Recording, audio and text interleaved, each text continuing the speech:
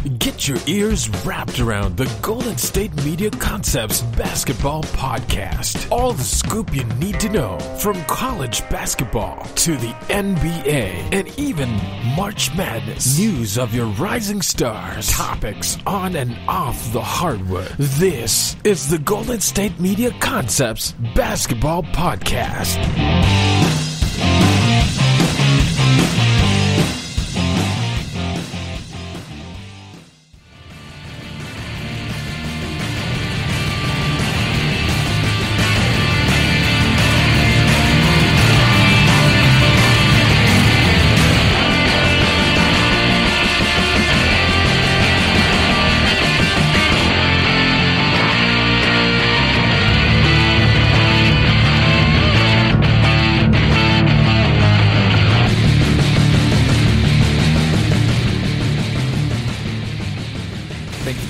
GSMC Basketball Podcast, brought to you by the GSMC Podcast Network.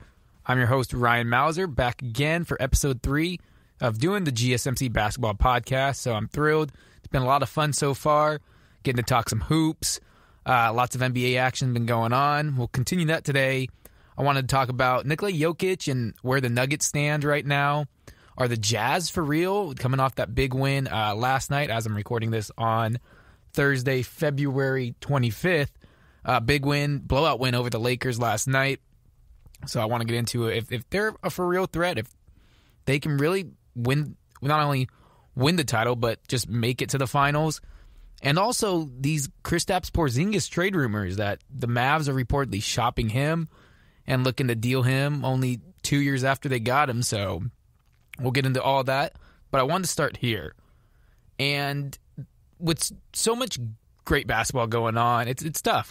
Even if you have NBA League Pass and you can watch as many games as you want and go back and find teams and old games, it's tough to find a team to want to watch, or obviously you're going to watch your favorite team first. But here's a team that I think is the most fun to watch, and I think that everyone needs to start tuning into their games and paying attention to. And it's a little bit of surprise because, one, this team hasn't been good for a long time. It's not a mainstay team or a big name team, although they do have a big name owner, so there's a hint. But it's the Charlotte Hornets. I mean, these guys are so much fun to watch. They're my favorite team to watch, just from a pure fun, always competing. They have the recipe you would want in a team to watch. They got a young franchise star, LaMelo Ball, who they just drafted 3rd overall this year. So they have that. That's checkmark 1. They play with a lot of swagger, which when you have a guy like Scary Terry on the team, I mean, Malik Monk is just a guy who's going to try and ball out and not afraid to kind of get in your grill either. He saw him last night getting into it a bit with Devin Booker. Miles Bridges, P.J. Washington, Devontae Graham, he's been hurt for a minute, but when he plays, I mean, he was in the running for most improved player last year, and he's ascended upwards every season, so that's another piece. They're one of the top 3-point shooting teams in the league. I believe they sit right around the top 10. And when you have that, I mean, it's fun to watch teams shoot threes. That's where our game has gone towards. Steph Curry revolutionized that by introducing these deeper and deeper threes and making it at this high rate. And the Hornets, they buy into that. They like to take a lot of threes, and they make a lot of threes. So they have that going for that. Their owner is Michael Jordan, as I referenced a little bit earlier. And when you have MJ with you, I mean, that's automatically attracting eyes to the product. Yes, obviously he's not playing anymore, but it's still the Michael Jordan brand, and you want to see what's going to happen. What was it? A few years ago, we had the meme that happened, and people were posting on the internet. I think it was slapping Malik Monk on the head, and it's like, what other owner can get away with slapping a player in the head? None. Michael can, and that's because he's arguably the GOAT. But another little thing that always draws me to a team, and obviously because of the fact that not in Charlotte, so I'm not going to Hornets games, and I'm watching them on TV. But when I'm searching through a game, and with League Pass specifically, it gives you the option. Do you want to watch that team's broadcast, or do you want to watch the opponent's broadcast? I will always choose the Hornets broadcast, I think, over just about every other teams in the league. The broadcast team of Eric Collins, who does the play-by-play, and his color guy, Del Curry, so Steph and Seth's father, who played in the NBA himself, they make the games so much more exciting, and you can tell that they really, really care about the team. They enjoy watching the game. Even if it's a blowout, they're still finding ways to make it entertaining for you. It's just an overall really, really good broadcast. And for someone who maybe doesn't know a ton about the Hornets or have watched much Hornets games because of the fact that you're not going to get them on nationally televised games. They're not going on the Wednesday night ESPN or Thursday night TNT, Sunday matinee game, because for the longest time, I mean, they're the Hornets. It wasn't a big attraction. Maybe now with LaMelo Ball and the fact that they're right in that playoff mix and a little more competitive now this season, they maybe will get some more of those national televised games. And they did just release the new schedule, and so we'll probably get into that next week a bit as the All-Star break approaches, and we'll hit, they'll have the All-Star game March 7th, so next Saturday.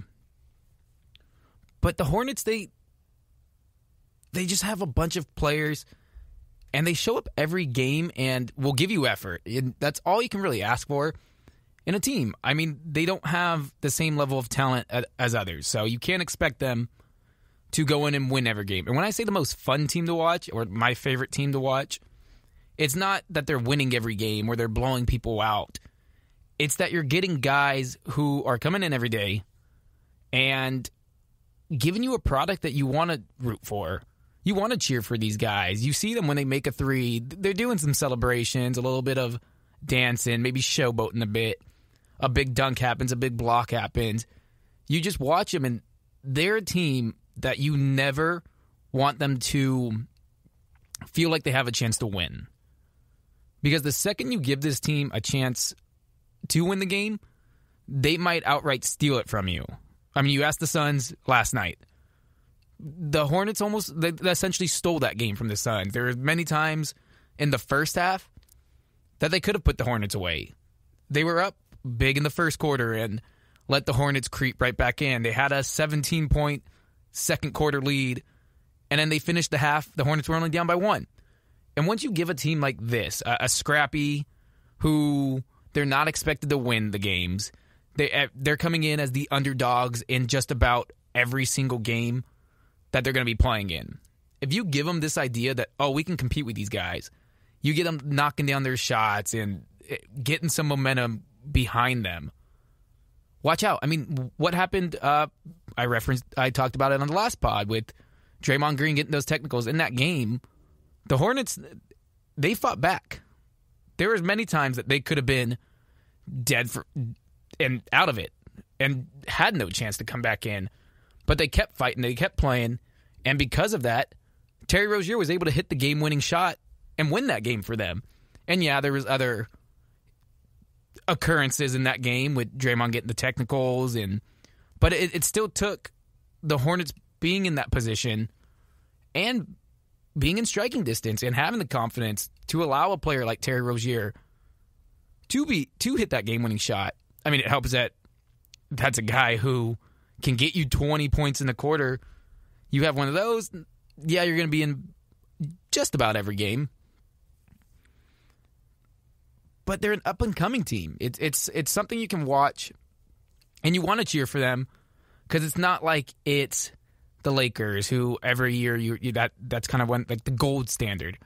It's not the Warriors, who for a while they were the underdogs rising up, and you did cheer for them. Well, then after a while they turned into the dynasty, and there was a bit of a Warriors fatigue. It's not the Boston Celtics having the most NBA or tied for the most NBA titles in the league. it's the Charlotte Hornets. That kind of unopposing team that you watch, you go, oh, I like their colors. That helps. I mean, aesthetically pleasing. You go, oh, I like those colors. They have the cool court that they do, the mint court, they call it. Everything about them is just a lot of fun. Devontae Graham, although he's hurt right now, he's a player that you can easily see if he's starting somewhere for you, if he's coming off the bench, it's a spark plug. Terry Rozier kind of was looked at as, oh, maybe he can't be the guy for a team, and so Boston said, we'll take Kemba, and you guys can have Terry Rozier, and it kind of, let's sign each other, trade him away, and it was essentially a trade, but they were both free agents, so they swapped. And you look at it and you go, Charlotte probably got the better end of that. Terry Rozier is going to be able to score at the same level as Kemba. He may not distribute that level, but he's going to score. He's going to get people involved, and he plays with that chip on his shoulder. He's undersized. He's not this over-imposing player, and well, he fights for everything, and again, can score you 20 and a quarter and help you get a win. So I love watching the Hornets. They're a team you root for. I mean, who doesn't want to see the lovable losers turn into the winners? And I'm not saying that they're going to have that Warriors-esque turnaround of these darlings going and turning into a dynasty. They could. I don't anticipate it happening, but you get a player like LaMelo Ball, who they hope is a franchise-changing turnaround guy, and he's that pass-first guard. I mean, people questioned whether he could make it in the league, and they play with that factor on their shoulders of, okay, well, this guy was counted out. He's a ball. We've seen Lonzo. We know his dad has the big voice. He left high school early, didn't go to college, went to Lithuania. He has a messed up shot. There's all these negatives about him. And people said, like, oh, we don't think he can really make it in the league. And what's he doing? He's proven to be probably the rookie of the year as of now, and has the Hornets in position to make the playoffs and to be a team that can challenge someone. I mean, you look at it last year in the bubble. You had the Miami Heat, that 5 seed that went all the way to the finals. The Dallas Mavericks pushed the Clippers to 6 games, and you thought, oh man, they might upset someone. When a scrappy team that isn't supposed to be there gets its invite to the dance and is within striking distance, watch out. They're going to rain threes all day. Now, will they hit all of them? No. They don't play the greatest defense, but they give a lot of effort. They have a coach who comes from that Popovich tree, so you look at him as being a smart guy, and we know how Popovich coaches. They have that reputation. It's the Popovich tree. I will always take having the underdogs over wanting to watch, I'd say, the favorites. It's more fun to cheer for the underdogs. It's that David versus Goliath story of, yeah, you anticipate that the favorite's going to win most of the time, but when the underdog does come through and he does win, it's so much more fun and causes chaos, which everyone loves chaos, especially in the NBA playoffs, especially in an NBA season where this year it's not the 82 games, but it's a long season, and you do kind of get into this, well, we already know how it's going to play out. We already know Team A and Team B are going to make it to the finals, and so what's the point of watching the regular season? And for a team like Charlotte, it's because each game means something to them. Every game is important. They want to win every game. They're not going to, but they're going to fight. They're going to try, and it's all you can ask for in a team. And I really do hope that this Hornets team fallen into some I don't want to say superstars, because you only look at really LaMelo Ball as being the potential superstar for the team. But they have a lot of really good players and guys that you just want to root for. If you were going through and you're bored, and say you have League Pass, or if you stream games, go watch the Hornets. And again, I'm not saying that they're going to win every game. That's That's far from it. They might not even win half of their games. Who knows? But you go watch them. They put up a fight, and until that final whistle blows, you don't know what's going to happen with them.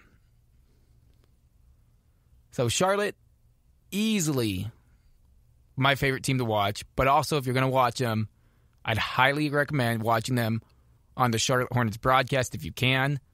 If not, just watch, enjoy the team. Hopefully they get some more run on national televised games. I haven't taken a look at the national televised schedule quite yet and broken down all of the games and seen who's on what. I'm going to highly doubt that they're on too many. Maybe they get a couple here and there. But hey, they're on NBA TV. They'll go and highlight some games, or just go on YouTube. You can go on YouTube now and just watch them, because this is a team to look out for. Because if you come to the playoff times and you expect them to get swept or to not put up a fight or to go away and get blown out in every single game, and then you're surprised when they're taking, let's say, the Bucks to 5 games or 6 games, or they're giving Philly a battle each and every night, you won't be surprised if you watch them right now. And this is all barring, obviously, injuries, staying healthy. Props to Gordon Hayward, who, when he optioned out of his deal in Boston, I thought he was crazy. I thought there's no way some team is going to give Gordon Hayward another big contract. He had the horrific leg injury in his first season with Boston after signing the massive deal. He kind of struggled in Boston. It wasn't a great fit once he got healthy. They had kind of learned how to play without him. The positions kind of clogged up. And he took a chance on himself, and obviously him and his agent knew, hey, there's a team out there that wants to pay you again and give you a contract. And he's worked out great for Charlotte. It's been a really, really good pairing. He provides them with some solid shooting. He seems to be a veteran on that team for them that the young guys can look towards and really use. And I'm happy for him after that unfortunate injury that happened a few years ago of that leg injury, and you thought, is he ever going to be able to play again? And they just have a bunch of guys that you want to root for. And yeah, I can't say enough about the Hornets. Such a blast. Easily my favorite team. And again, I will watch. I'll watch any NBA team, any NBA game. It doesn't matter. You put an NBA game on for me, I'll watch it. It can be those T-Wolves. It can be the Knicks. It can be the Hawks. And yeah, they're fun. They're fun to watch too. They all bring something to the table. I mean, if you're watching the Knicks, it's Emmanuel Quickley, Julius Randle. See what RJ Barrett does. T-Wolves, it's Cat. The Hawks, Trae Young. I don't want to say I don't like watching him. He's frustrating because he gets a little bit too much foul calls than I think he deserves. But the Hornets, this team, they just have a ton of guys that you want to watch. And they beat good teams. They can compete with anyone. They beat the Suns last night. They had that buzzer beater against the Warriors. They beat the Heat and the Bucks. And you beat those teams who are jockeying for the playoff positions and are expected to be within that running. At least if you look at the Bucks and the Heat, they have plans of being back one being back in the finals and one getting to the finals. The Suns look like they're no joke this year. If you compete with those teams, you can essentially compete with anybody, and I will watch you all day. Thank you, Hornets, for so far a fun first half of the season. Hope they keep it up. I hope they make the playoffs so that more people do get to watch them, because I think part of the problem for the Hornets is the fact that they're not on nationally televised games, and not everyone has NBA League Pass or streams games to watch, or however you consume NBA action. You're not able to watch this team, and you maybe just don't know about them, besides the fact that Michael Jordan is the owner, and some people might not even know that. But I cannot recommend enough. Go tune into the Hornets game. Watch 5 of them. And if you don't fall in love with that team and think, man, they're a blast to watch, well, I'm sorry, because they're just tons of fun, and it's a great broadcast. Listen to Del Curry. Listen to Eric Collins. They do a great job of providing you the act of what's going on in the action. All right, we're going to take a quick break. But coming up in the next segment, I want to shift gears and talk about a team who had some high expectations and has not met those quite yet. Again, we still have a whole half of the season to go to. But they do have a player that's playing like an MVP, and I think is the best big man in the game. And that's Denver Nuggets and Nikola Jokić. So I want to get into them, kind of talk about what's going on, why have they struggled a bit, where did he fits in the league and going forward. So we'll have that coming up next. Stay right there. Are you looking for the very best NFL and college football podcast? Then check out the GSMC Football Podcast. Get the latest football news both on and off the field. From the NFL Draft to trades to the rumor mill to the NFL Combines, they got you covered. That's GSMCpodcast.com/football-podcast. Get updates on college rivalries, game day insights, and much, much more. It's football talk the way you want it. This show eats, sleeps, and breathes football. Don't forget to like them on Facebook and follow them on Twitter. Visit GSMCpodcast.com for more info.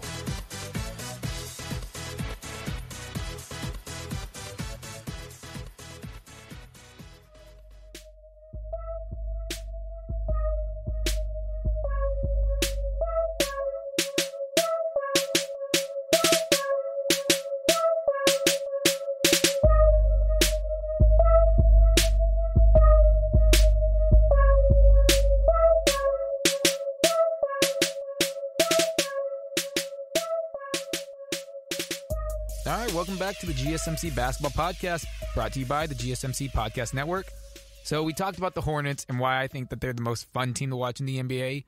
Absolutely love them. Go check them out. You won't regret it. They're tons of fun.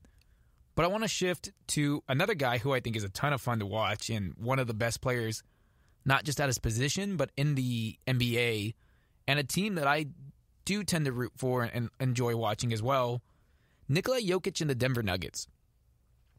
Now, this season they have underperformed a bit. I mean, they sit 17-14, which has them 7th in the West, and that whole West grouping is bunched together so they could easily win 3 games in a row and be right there at the 4 seed. So I don't look at the record and their position too much right now. It's still early. There is still a lot of time to play. But Jokić is easily, in my opinion, the best center in the NBA. I mean, the guy can do everything for you. You can run your offense through him. He's going to get you rebounds, assists. He makes that turnaround, little 1-foot jumper. Just look. And it's nothing to take away from Joel Embiid or Karl Anthony Towns or Rudy Gobert, or all these centers. I'm not trying to say that he's so much better than them or that they're bad in any way. Just for me, he is the best. He can because he can do it all. He's money from the free throw line, and he's a really entertaining guy. Watching some of his interviews, hearing him talk post game, I really enjoy Jokić, and makes me cheer for the Nuggets and want to see them succeed because I want to see him go further. And after their run in the bubble, I mean, they came back from 3-1 down twice. You kind of expected them. All right, well, now they had some expectations, and it was, can they build off that? Because they did make it to the Western Conference Finals. Jamal Murray was extraordinary in that bubble. I mean, some of those shots he was making in some of those games on the routes, en route to the 3-1 comebacks, he was playing like a guy who had finally broken through and figured out, okay, here's my place. I know what I can do, how I can contribute. Mike Malone is a phenomenal head coach. Really enjoy him. But injuries have come into play this year. They've had some COVID issues as well. And they're not the most sound defensively. Again, they're still a young team, a very young team. You look at them, and Murray's 24. Jokić is only 26. Gary Harris is 26. Michael Porter Jr. is 22, and I think Michael Porter Jr.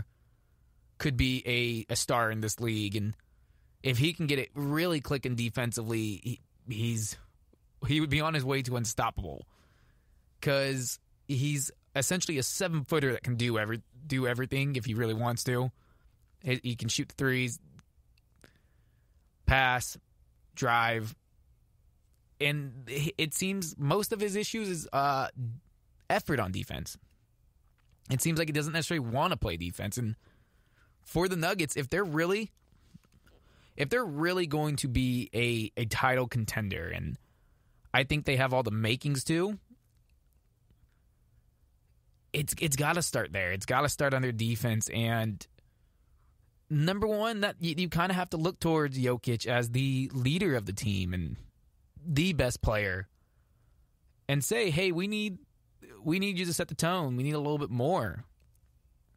He does a lot for them, most of it on the offensive side. And it's not saying he's a bad defender, but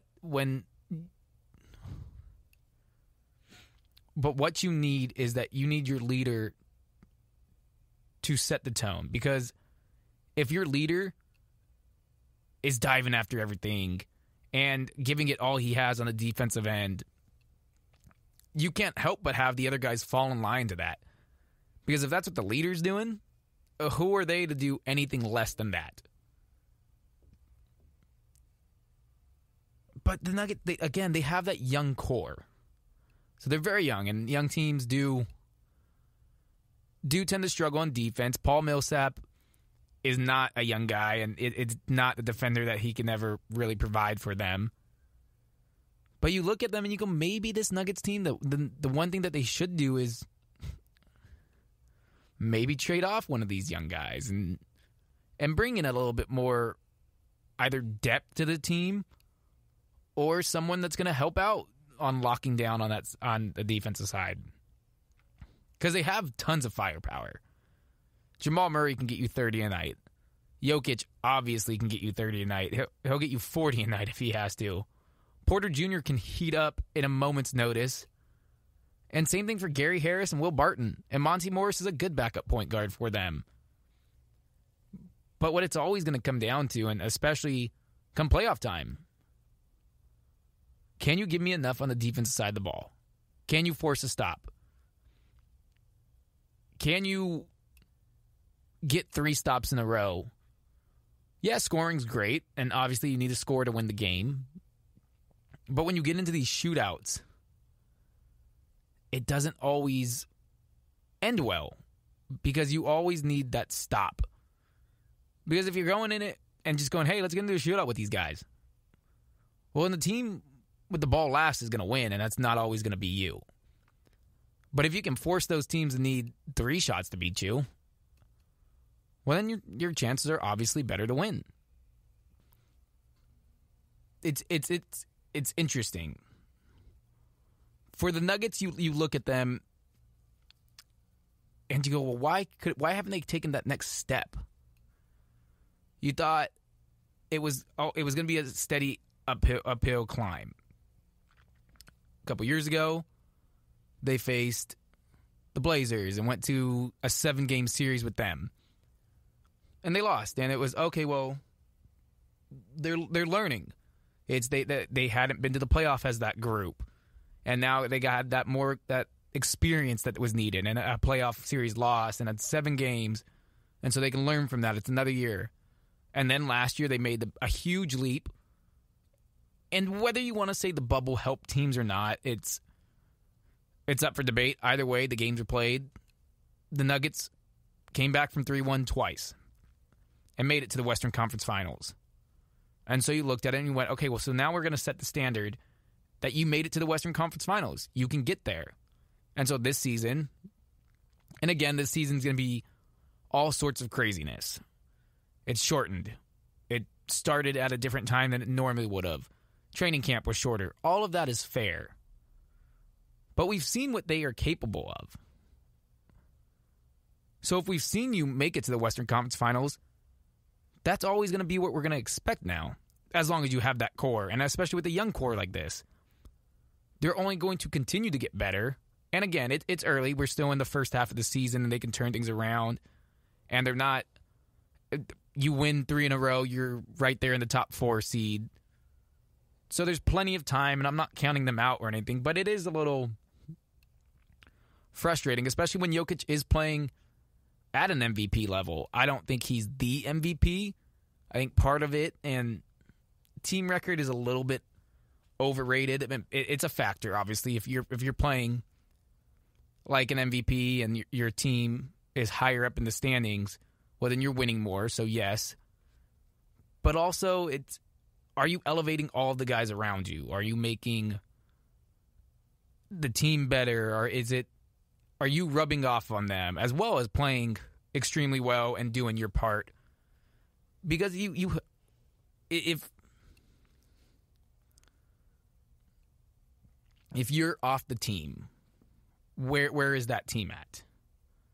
Because MVP is the most valuable player, and if you're off the team and they're awful, well, clearly you're the most valuable on that team. But where would the Nuggets be without Jokić right now? If they're 17-14 and you take Joker off the team, I could still see them fighting for that play-in tournament. Obviously, it'd be a lot tougher. But around that 10 seed, they could get some wins. They have some guys, and it's not taking anything away from Jokić. I don't want to say that because I really do enjoy him. I think he's one of the best.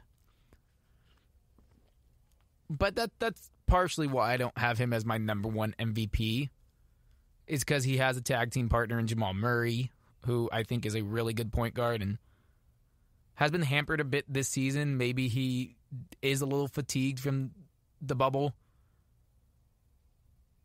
It hasn't quite clicked again, and maybe he is just a playoff time player. But you hope that he turns around and figures it out and can help the Nuggets to get back to the Western Conference Finals or be competing for a championship. But Jokić is phenomenal. And the Nuggets have plenty of time to turn it around and get things right. And I think they will. I think they'll still end up being one of the last 4 teams in the West. I don't know if they make it to the Western Conference Finals this year again. I think teams are just better this year. I don't see the Clippers losing a 3-1 series lead again. The Lakers are right there again. The Jazz, I'll talk about them next. Definitely, I'll talk about the Jazz, as they have the NBA's best record, and that has been one of the most surprising things for me because I coming into the season, I didn't think that the Jazz were going to be that high. So I'll talk about them next. But again, it's another team that the Nuggets are going to have to compete against. You have the Warriors going to be right there. The Blazers are still around, and they'll eventually get CJ McCollum, excuse me. I was thinking of TJ McConnell after watching him last night. And Yusuf Nurkic. So what should Denver's expectations be? What should we think of them? Where should they finish the season? Well, if you keep getting the performance like you have been from Jokić this season, he continues to play at the MVP level.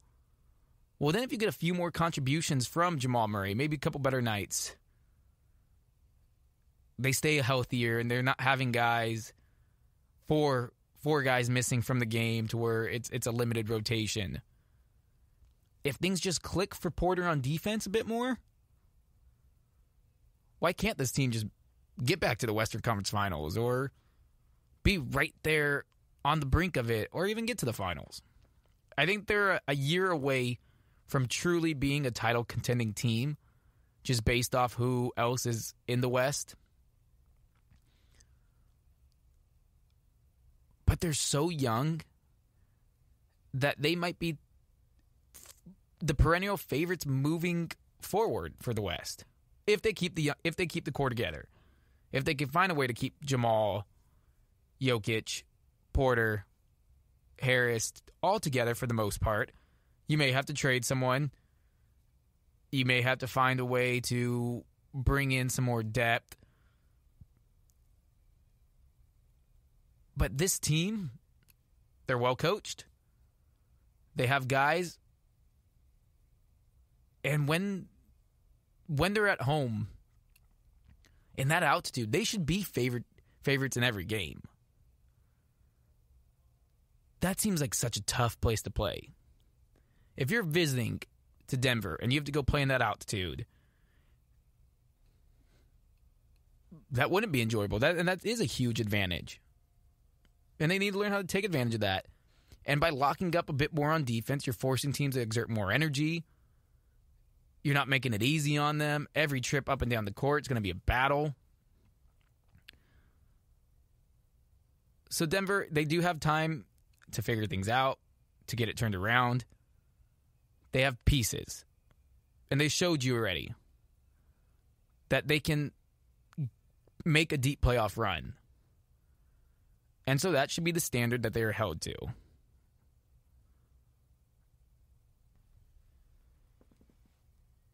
I mean, Jokić sits right now with the highest player efficiency rating of all the centers in the league. If you're getting this kind of production out of him, and you get the other guys to step up just a little bit more, just contribute a little more on both sides of the ball, they're going to figure it out. They have too much talent. They're too well coached.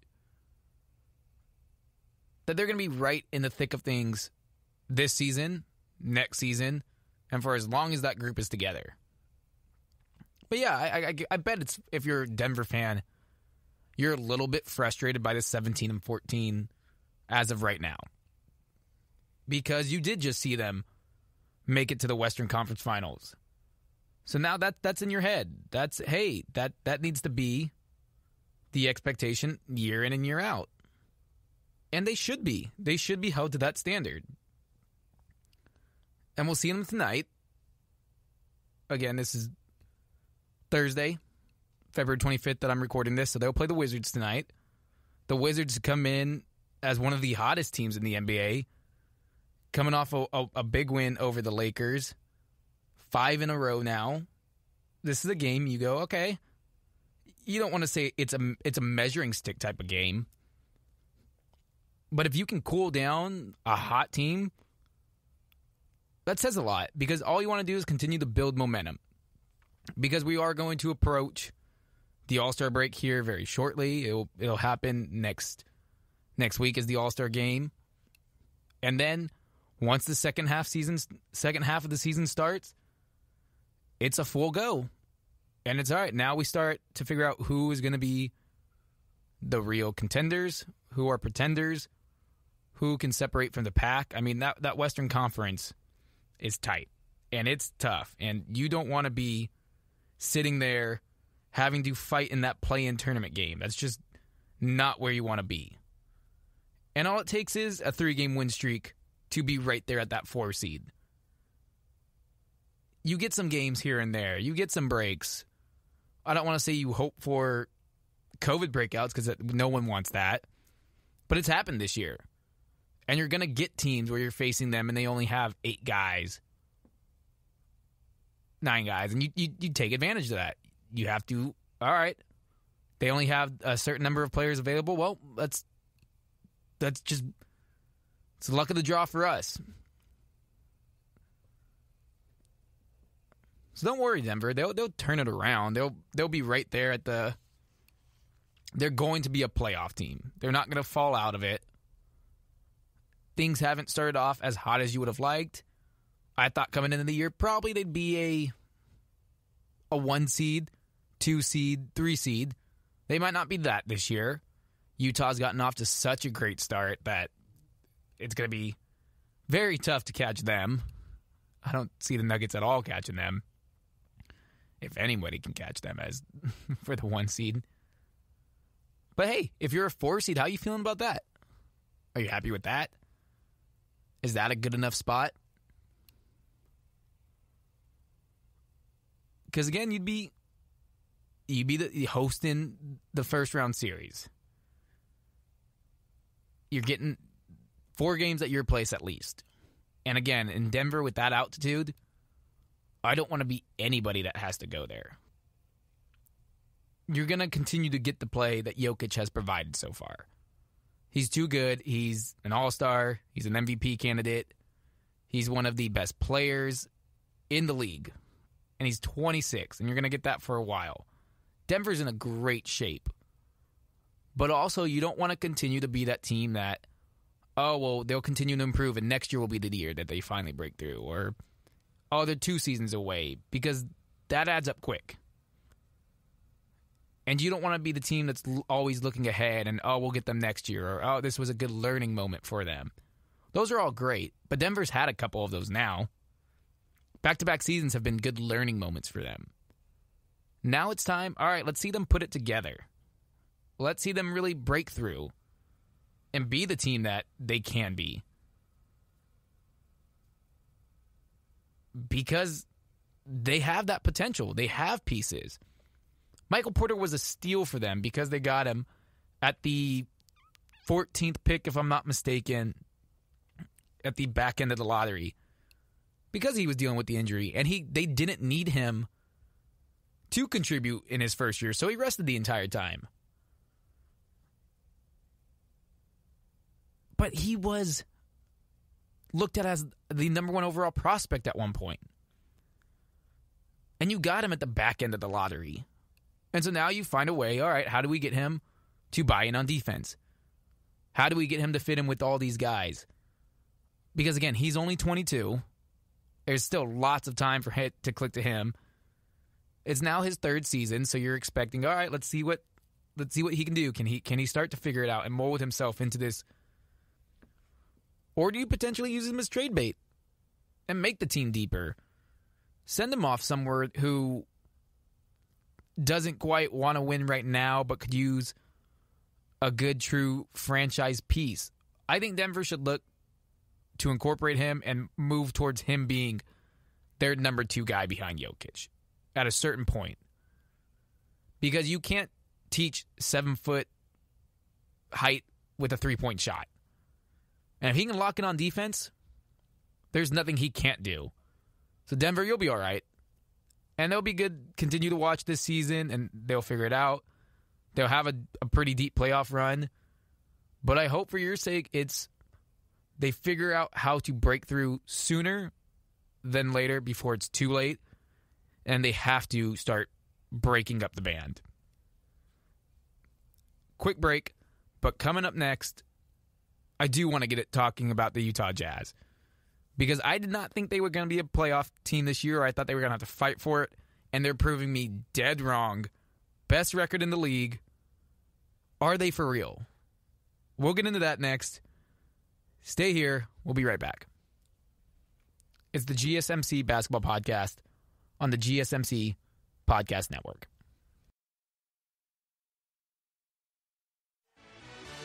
Are you looking for the very best NFL and college football podcast? Then check out the GSMC Football Podcast. Get the latest football news both on and off the field. From the NFL Draft to trades to the rumor mill to the NFL Combines, they got you covered. That's GSMCpodcast.com/football-podcast. Get updates on college rivalries, game day insights, and much, much more. It's football talk the way you want it. This show eats, sleeps, and breathes football. Don't forget to like them on Facebook and follow them on Twitter. Visit GSMCpodcast.com for more info.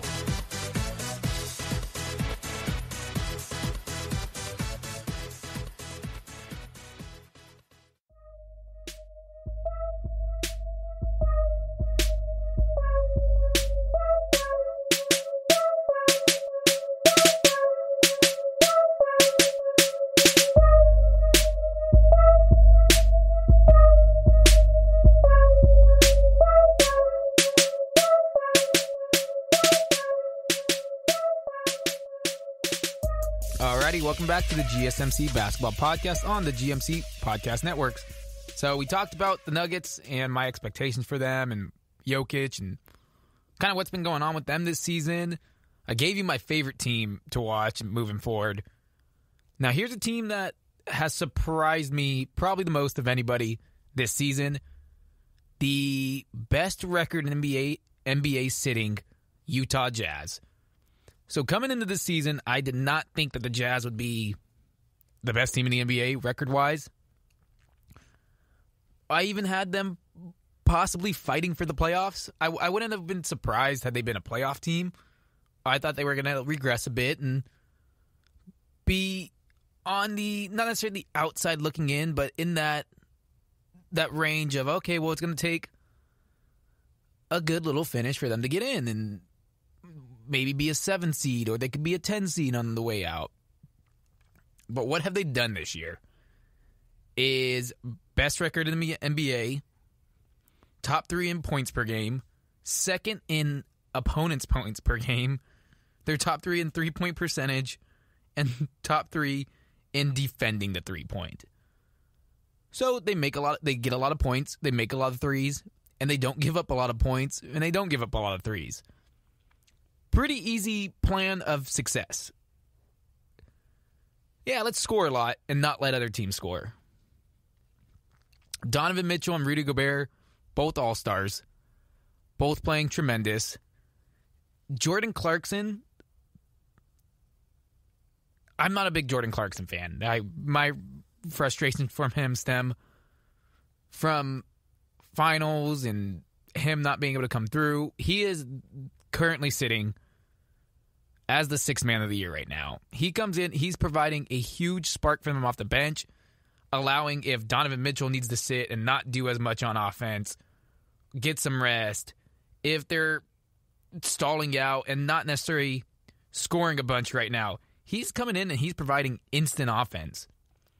He's averaging 18 points a game off the bench. Yeah, I'll take that from my guy. I'll take that from my 6th man. I'll take that from one of my starters.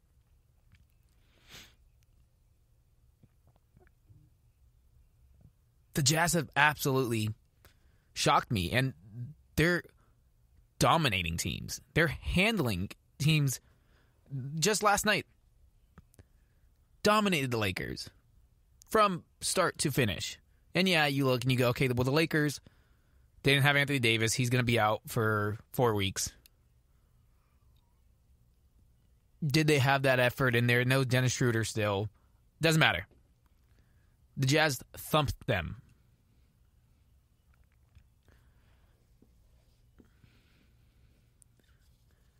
So I want to ask the question, are the Jazz for real?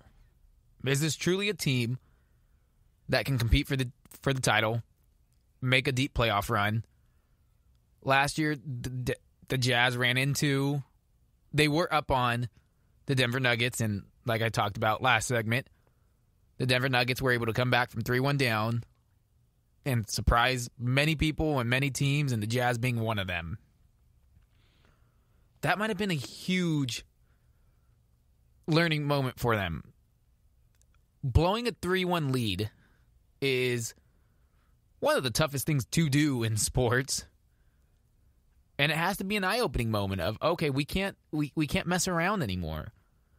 This team has too much talent on them. Mike Conley has been a great fit for the Jazz. Joe Ingles, lights out 3-point shooter.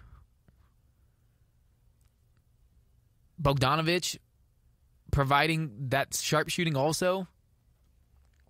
But it starts with Donovan Mitchell and Rudy Gobert. And there was many people that wondered if it was going to work out, especially after what happened with Rudy Gobert's positive COVID test and how many people said he was kind of willy-nilly with taking the right precautions and being ahead of everything when COVID kind of first was breaking out. He had the thing with the reporters where he was touching all their mics and gear, and it looked at like, maybe that's not the best thing to do when we have this unknown virus going on.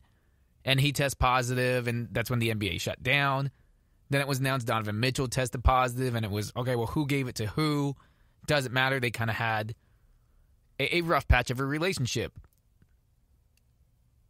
And so you thought, okay, are they going to have to break up? Are they going to have to separate? Can they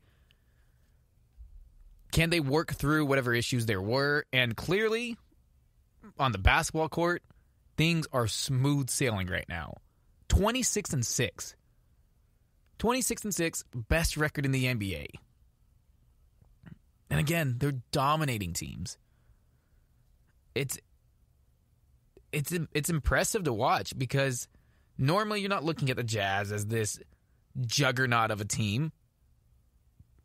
But here they are, manhandling guys. They just set the record for combining for 53s in a 2-game stretch. They don't miss. They just hit their shots. They drain them. Now, is it sustainable? Will they continue to hit at that clip? Probably not. I mean, there's going to be some sort of regression in their shots, and they're not going to necessarily lead the league in three-point percentage. They could, but you would think that it would regress a bit. Are they for real? You have to think they are. Because 26-6 right now speaks for itself.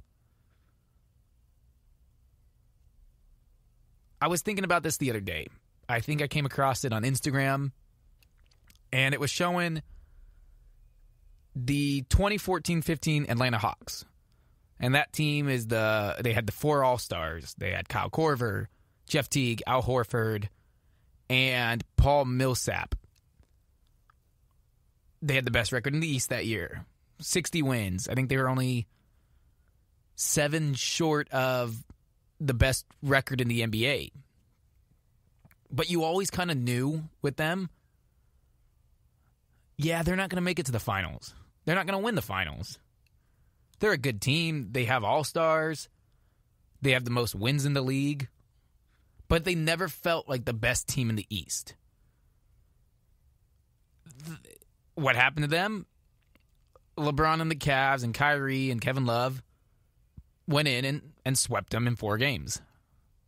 And it kind of was like, yeah, they had the best record and they had the home court, but it never really felt like they were the true best team in the East. And unfortunately for them, it was proven right.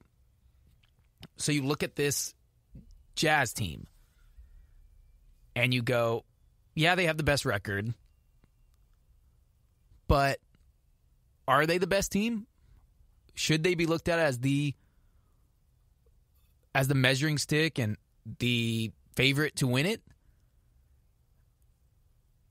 I don't think so still. I think they're obviously a really good team. And they have a lot of players at all positions. And they have 2 All-Stars in Donovan Mitchell and Rudy Gobert. And I don't want to say that they're the 60-win Hawks team. Because those All-Stars are not the same guys as Rudy Gobert and Donovan Mitchell. Gobert, Defensive Player of the Year. Donovan Mitchell, one of the best young guys we have in this league. And they have a lot of guys that can score and shoot and play make. So I'm not going to say that there's a 60-win Hawks. But it does kind of feel like you look at them and you go, yeah, they can win the regular season and have the best record. But when it comes to the playoffs, and after already blowing a 3-1 lead, we've seen it happen. We saw them blow the 3-1 lead. Doesn't matter that was in the bubble. Doesn't matter whatever it was. They had the 3-1 lead, and they blew it. It sits in your mind that until they win a playoff series again, until they get over that hump of get 3-1 out of there, because it's always going to creep up until they win the series or win a series. We know that's true. We know that's how it is. There's going to be that narrative of if they get up on a team 2-1 in the playoffs, it's going to be like, oh, they were up 3-1 last year, and you know what happened. And if it came down to it again this season, I don't think we'll see a 3-1 series blown lead at all. Again, you never know, but it's going to be different. It's not going to be the neutral site. It's not going to be the bubble. You're going to be able to be at home. And if I'm a team, I don't want to necessarily go to Utah. That place can be raucous. It's going to be, they're going to have fans in there. They've already started to have fans. Players and coaches are already talking about games when they go where there are fans there. That's a different vibe. It's a different energy. If you're a Jazz team and you get a home playoff series and you're the 1 seed, those fans are going to be going crazy. No matter how many there are, just having some is going to be an advantage. But can they beat the Clippers and Kawhi and Paul George and Lou Will if he's still around? Will they be able to stop Anthony Davis when he's healthy, LeBron James? Will Denver come in yet again? They've already gone and beat them in a 3-1 series. They came back on them.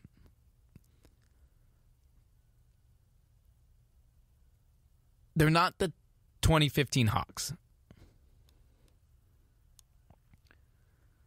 But I still do not see them as a true title team. And maybe it's just the fact that I kind of want to be right and at least get some of it right. I'm already wrong. They're well beyond being a playoff team. But it feels like until they do it, until they win the series, until they make it to the finals, I can't have them be put into a spot that they haven't gotten yet. Will LeBron come through and do what he did to those Hawks? Let them be the number 1 seed. Let them be, quote-unquote, the favorite. But when we all know when it's playoff time, they're not the favorites. They're fun. They're a good team to watch. I talked about the Hornets being one of the my most fun team to watch in the league. The Jazz are up there. Again, you make a lot of threes. You dominate teams and flip a switch, and all of a sudden you turn a 12-point deficit into a 30-point win. You're a lot of fun to watch. You have a Defensive Player of the Year on your team, the Stifle Tower. You have a Human Torch in Jordan Clarkson who comes off the bench and just lights it up. You're going to be a lot of fun to watch. I'll root for you. I like Donovan Mitchell a lot. Mike Conley, I was a big fan of him when he was in Memphis. But a favorite? A true contender? I don't think so. And you can call me a hater. That might be it. I could agree with that if you were like, oh, you're just hating on the Jazz because you picked them not to be that great this year and they're the number 1 team in the NBA. That's fair. But it just feels like Utah isn't that team. That it's going to be one of the LA teams coming out of the West. And that's an easy thing to say because that's what everyone assumes, is that it's going to be the Clippers and Lakers, and we're kind of destined for that. But we were destined for that last year, and it didn't happen. Denver threw a wrench in that plan. Who's to say that the Jazz don't do what Denver did last year and knock out one of those teams? And it goes, no, we are the best team. We are representing the West. And they go to the finals. And hell, even win it. I don't think that's going to happen. It'd be fun. It'd be a surprise if it did. And you could probably argue, hey, Donovan, Rudy should get some MVP consideration for putting their team at 26-6 record right at this point. And again, there's still a lot of season left to play out. We have to see what goes on. Anybody can make a push and challenge them, and maybe they finish the season. They're not the number 1 seed. They're only 3.5 games up on the Clippers and 4.5 on the Lakers. And those two teams, I don't feel... It doesn't seem like they need to win the West as much as the Jazz need to win the West. they're a really well-coached team. Quinn Snyder has them playing great. They're getting contributions from a lot of different guys. And you do have your two cornerstone pieces. I just can't say that they are a true title contender. Now, are they for real? I'd say yes, they are for real. For real for winning the West and representing the West in the finals? Probably not. Probably not. And they may prove me wrong once again. And if they do, I'm happy for them. And that'd be cool. And it's a change of pace. It's a different team representing, kind of like Miami did last year. Of no one really expected the Heat to go and make that run. The bubble kind of suited them perfect.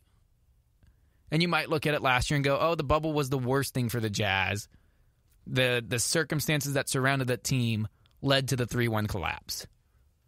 The issues that were involving Gobert and Mitchell and recovering from COVID, those are all very fair points and could be proven completely right. That it was just unforeseen circumstances that led to them losing. And they come this year and they roll, and they have no issues in the playoffs. But until they do it, until I see them do it again and fix the issues that they ran into last season, I can't say they're for real title contenders. And who are real title contenders? Who are the for real ones? Now you go Lakers, you go Clippers. I would still put the Nuggets within that range. Take out the Blazers. Take out the Spurs. Take out the Suns. The Warriors, I wouldn't want to run into the Warriors in the playoffs. They have Steph Curry, one of the best players in the league. If they had Klay Thompson, it'd be easy to put the Warriors there. And then out east, you go, all right, well, there's the Sixers. The Bucks are still going to be there. The Raptors, they got championship DNA. They know what it takes. They're kind of figuring their thing out. It was a tough start for them. The Nets, obviously, are going to be right in that range, although I still think that they don't play enough defense to win the title. They can score with anybody, and they will outscore anybody. But they can't stop anybody. So if they go cold, they're in a lot of trouble. Now, they've rattled off 7 straight wins, and who knows? We could get a Jazz versus Nets NBA Finals. The way those two teams are playing right now, and that'd be a great change of pace. But for the Jazz, it seems I want to see them do it and get over that 3-1 lead. And maybe they don't care about it. Maybe they go, hey, it was the bubble. That wasn't us. This is a different team. They have a different mentality heading into it. And that very well may be true. But until they do it and they shake off whatever happened, there will be those lingering questions of, can this team get over that hump? Do they have it in them? So, props to the Jazz for the great start to the first half. Let's see if they finish it off strong and can continue to build off it. Gobert, Mitchell, Clarkson, Ingles, Conley, all those guys, they're playing tremendous. They are a lot of fun to watch. I do enjoy them. Are they for real? I'm going to say no for now. Now, in, let's say, 5 weeks, we'll come back and they're continuing on this pace. And all right, I'll change. I'll adjust. I'll admit that I'm wrong. But right now, on February 25th, I'd say they're not for real title contenders. They're not quite the 15 Hawks, but they're within throwing distance of that team. And that was a great thing for Atlanta for that year. They made it to the conference finals. But in the end, we all really knew who the favorites were, and we kind of knew what was going to happen. We'll see if the Jazz can prove me wrong at that point. All right, stay right there. We're going to come back. We're going to take a break, come back, and do one more segment. I wanted to get into these trade rumors of Kristaps Porzingis. Didn't the Mavs just get him? So we'll get into that, finish it off. Stay right there. This is the GSMC Basketball Podcast on the GSMC Podcast Network. Check out the show built around the women of MMA. From the UFC to the extreme cage fighting, we got the fights covered. Listen. It's the Golden State Media Concepts Women's MMA Podcast. The latest news of upcoming fights, discussions of previous matches. Join us as we talk to and about the biggest names in women's mixed martial arts, past, present, and future. When it's the women's fight game, you know where to listen to. The Golden State Media Concepts Women's MMA Podcast.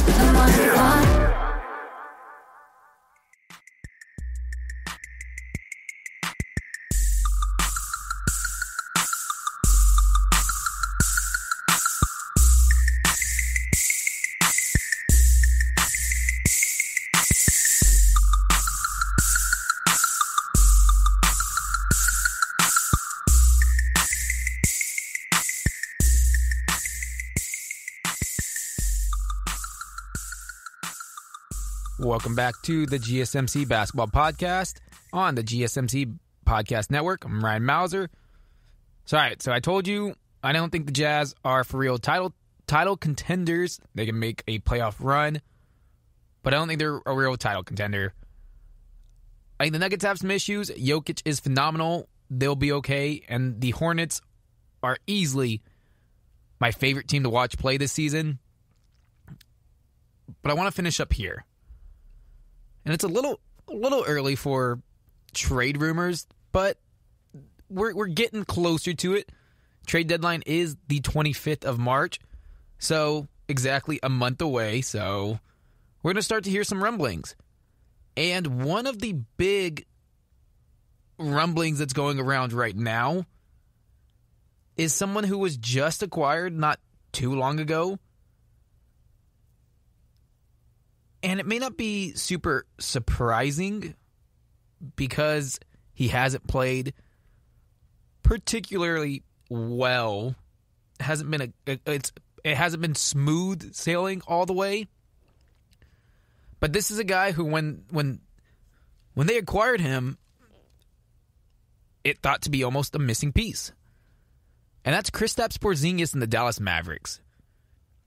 So rumors coming out now that Dallas has quietly, although how quiet is it if it's being leaked to the media and now is on ESPN and Bleacher Report and all these other sites saying the Mavs are talking about trading Porzingis. Trading Porzingis is interesting because he was supposed to be the perfect fit with Luka. And he had a good bubble run. So he played well in the bubble, averaged 30.5 points, 9.5 rebounds, and 1.5 blocks. Shot 38% from distance.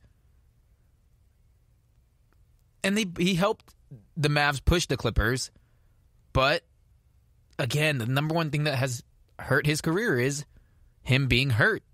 He tore his meniscus and then ended his season. He had surgery in October and didn't get back until January 13th. And since he's been back, it's just, he's not the same guy. He can't defend at a high level. He just can't move a ton. And for the Mavs, it's been a challenging season. It's been frustrating. We've heard Luka talk about this. We've seen him in certain situations where he's ripping his jersey, and you can see the frustration. You also see the glimpses of this team being really good and being a true playoff team. And when you have a guy like Luka, who many are looking at as the next superstar of the league and the next guy once LeBron officially leaves,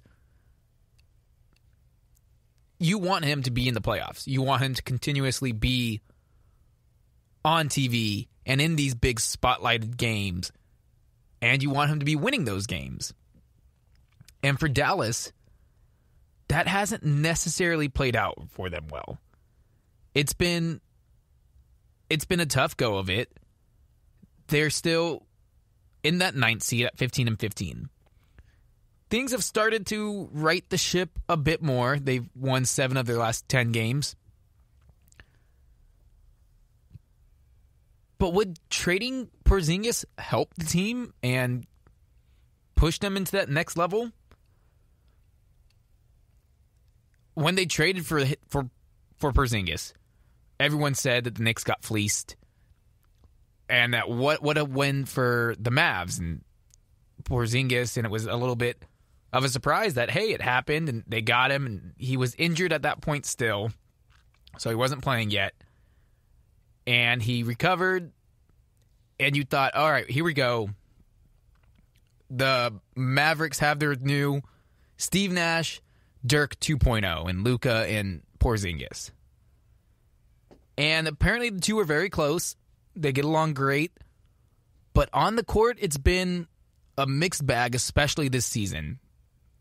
Porzingis has been... It's tough. He's trying to find his legs about him.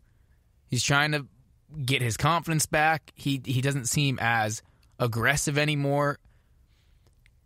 And you wonder, is the best thing for him to be traded out of Dallas? And is that the best thing for Dallas, who they do want to, at some point,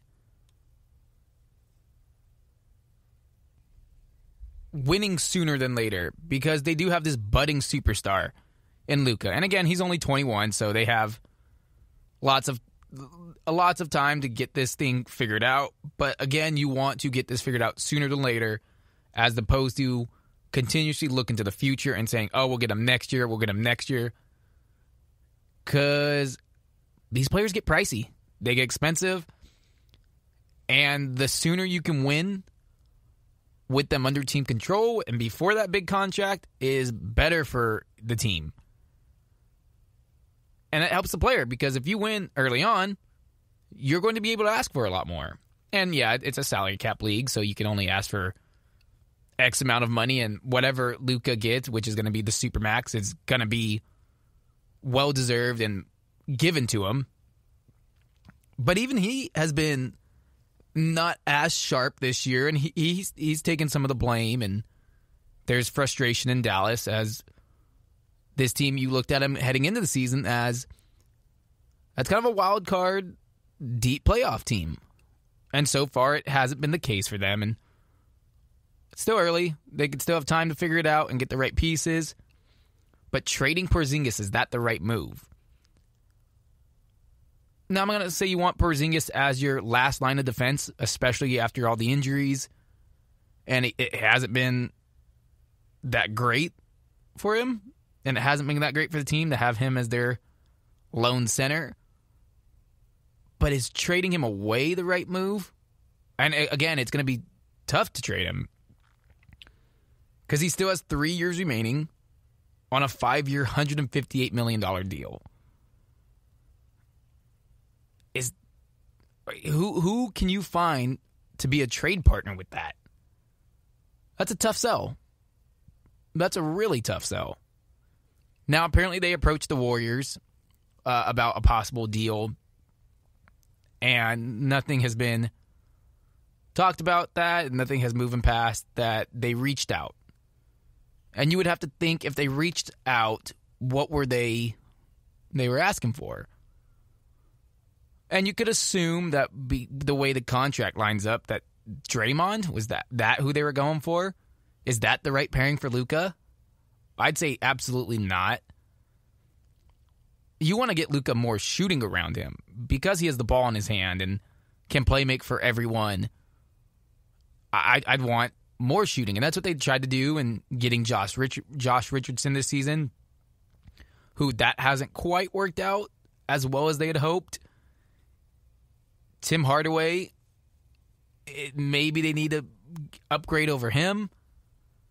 But if you're the Mavs, I don't know if I necessarily want to trade away Porzingis, as opposed to just shift him a bit, maybe move him completely to the 4, and you're not having him be the center trying to lock down all those guys. A name that was floated around, Andre Drummond, who is going to get traded. It's a matter of when, not if, and the Cavs are holding him out from playing as they look for a trade for him. So if the Mavs went and got Andre Drummond, now they have a guy rim protecting, and Luka can toss lobs to all day if he wants to.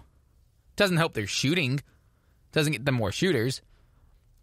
I can't believe that they let go of Seth Curry, because Seth Curry is one of the top shooters in the league, and it was a nice little fit, and he's doing well in Philadelphia, who last year all you could say about Philadelphia was, man, if Philadelphia had some shooters, well, they went and got one, and they got him in Seth, and it's been a great fit. But also one of the issues is that if you're going to try and trade Porzingis, is his relationship with Luka. They are good buddies. They are good friends. During the bubble, they were seen hanging out all the time. Do you risk alienating your superstar by trading his really good bud? That doesn't seem like the move you want to make. And I get you got to look at it and try and make the team better and whatever you have to do and whatever move you got to make to get them better. But isn't the best bet to hope Porzingis kind of finds his footing, gets healthier, his body's back, and that way he's not a huge liability, and is by going out and getting a new center the right move so that he's not forced to be battling all these bigs anymore, and that can ease some pressure off him. Is it going and getting another guy to assume the role of number 2 option so that, again, it takes some of the load off of Porzingis and he doesn't have to be Luka's number 2 option? Because Porzingis would still be a good 3rd option, and if you're not relying on him to give you 27 a night and you needing him to get those 10 boards, or your expectations drop and it's not such lofty weight on his shoulders, well, then maybe he finds his form a bit better. Because he can still be a knockdown shooter. He's 7'3" with a jump shot. You're not going to find those. There's a reason his nickname was the Unicorn. And before the injuries, that's exactly what he was.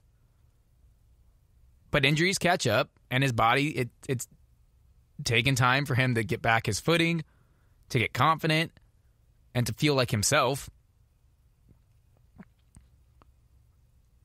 I just don't know if trading him away is the right move. And again, that's a tough contract to trade. I don't want to say it's the worst contract to trade, but it's pretty tough. A guy who can't play defense really, so far hasn't found his shot, and still has 3 years of a $158 million deal left. What are you going to get back for that? Especially if you're Dallas and you're trying not to eat any of the salary and you want to move off and wipe your hands clean of it, you're not going to get great in return if you don't eat some of that contract. And there was the hope in Dallas that they had open space to make a run at Giannis. Well, obviously those plans were dashed before they could even begin because Giannis re-signed with Milwaukee and isn't going anywhere.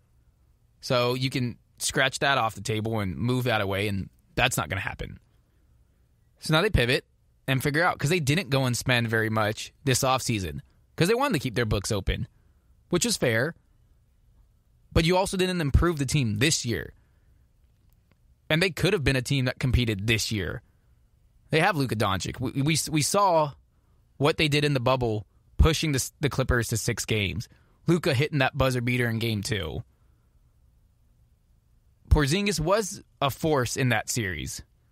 Now he unfortunately got hurt and kind of doomed any chance they had of winning that series.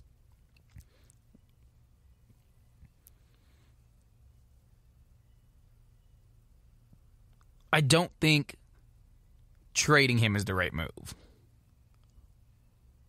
But making some trades to improve the team, I'm all here for. Can you go out and find some more shooters around them? Can you go out and get a center to alleviate some of the pressure on Porzingis? But sending away your star player's best friend on the team does not scream like the move to make. Especially if you're going to have to eat a lot of that contract to get him moved. But now you're going to start to hear more and more rumors going around because we are getting a month away. We are a month away from the trade deadline. So it's going to be here quick. And the rumors are going to be flying. And the NBA likes to make headlines and make some moves happen. That's why we love this league. But one thing that should not be moved is Porzingis, for the sheer fact that it at the moment, does it make sense if you can't get the return that you're hoping for? You hope you play it out this season, and he can find somewhat of his form back, and that helps out. Because then if it still doesn't work out, you can go to Luka in the offseason and say, look, we tried. We paired you two. It's not quite working. We can maybe make it easier to trade him to get you. Who else would you want? What else do you want for this team? Because all moves should go through Luka because he is your franchise.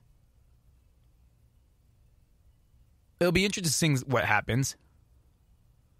If he does get moved, I mean, who could he go to is the real question. If they were asking the Warriors, I don't know if that really helps the Warriors. Draymond kind of fits them if that's the route they were thinking. That's not necessarily the move I would make. They could use some more consistent shooting. I mean, they want some more defensive help, and they get size, but Porzingis isn't the mobile size they use. And Wiseman's back, and so he should keep developing. But if they can go get a different big, that's smart by the Warriors. So if you take the Warriors off the list, I mean, who is there? What you would think you'd have to go to a contending team? Is that where you're going to try and ship him? Well, what contending team wants a huge defensive liability that you're not sure what you're going to get offensively either? So it's really limited in options. So it seems like the most likely one is play out the rest of the season. You're in a spot to still make the playoffs. You're in a position that you can climb up the standings and make a run. And who knows, once you get into the playoffs, anything can happen. We've seen it before. Again, Luka's still a young superstar. You still have time. But you want to start planning, and they were planning for the future and leaving up space for Giannis. And so those plans are gone. So you adjust. But Porzingis being dealt, I don't know if that's the move. Go ahead shooting. Get some defensive help because that team does not stop anybody. And we've seen it in close games. It's tough for them. Yeah, they had the win against the Celtics earlier this week. Luka hit the buzzer beater. But that's a Celtics team that they're in a whole mess of trouble. That team does not... I talked about it on the last podcast. I don't know what's going on with Boston. There's many issues for a team that has Jaylen Brown, Jason Tatum, those two all-stars. They're in a world of trouble because they're just going to continue to fall in those standings. But I do love trade time. Hear the rumors flying, who's going where, especially when trades happen, all the movement. We already had the blockbuster of James Harden happen this year, so you can take that one off the table of one that's already gone down. And that was wild in itself, a 4-team trade. We're gonna be getting there soon. It's gonna be picking up even more so once the All-Star break happens. Players are meeting with each other in the games, even though I don't think the game should be happening, but that's a topic for next week. So Kristaps being talked about as trade potential is very, very interesting. I don't know exactly where you'd want him to go. I don't know who would necessarily want him. But, hey, teams are always listening. They're always looking to make moves and improve and change things up. And if you can get the right deal for him, well, then there you go. Then you make it happen. But you have to make sure that it all is okay with your number one star in Luka, because that's his good buddy. And you never want to alienate the star. Look at the NFL right now. What did the Seahawks do with Russ? They're not listening to him. He wants out, but he says he doesn't want out. It's a mess. Deshaun Watson's telling people he's not coming back. Don't alienate your superstars. Listen to them. Talk to them about what plans you have with the organization, how they think the team should be moving forward. You don't have to bow to their every needs like Houston did with James Harden, because that blew up on them and that didn't work out. But communicate with them. Talk to them. Figure out what direction they think that the team should go in. And if it works out, make it happen. But don't trade his best bud without talking to him first. And they might have already done that. And that's why it was being talked about and they were shopping him. Because Luka may be okay with that. But if not, that's a dangerous route to go. All right, that's going to do it for this episode of the GSMC Basketball Podcast. I want to thank you guys for listening to the GSMC Basketball Podcast. It's always brought to you by the GSMC Podcast Network. I would like to ask that you please remember to subscribe to the show and write a nice review. It really helps us. Also, if you can please follow us on Facebook, Twitter, and Instagram, it's always appreciated. Thank you. Have a good night, and I'll talk to you guys next week. You've been listening to the Golden State Media Concepts Basketball Podcast, part of the Golden State Media Concepts Podcast Network. You can find this show and others like it at www.gsmcpodcast.com. Download our podcast on iTunes, Stitcher, SoundCloud, and Google Play. Just type in GSMC to find all the shows from the Golden State Media Concepts Podcast Network, from movies to music, from sports to entertainment, and even weird news. You can also follow us on Twitter and on Facebook. Thank you, and we hope you have enjoyed today's program.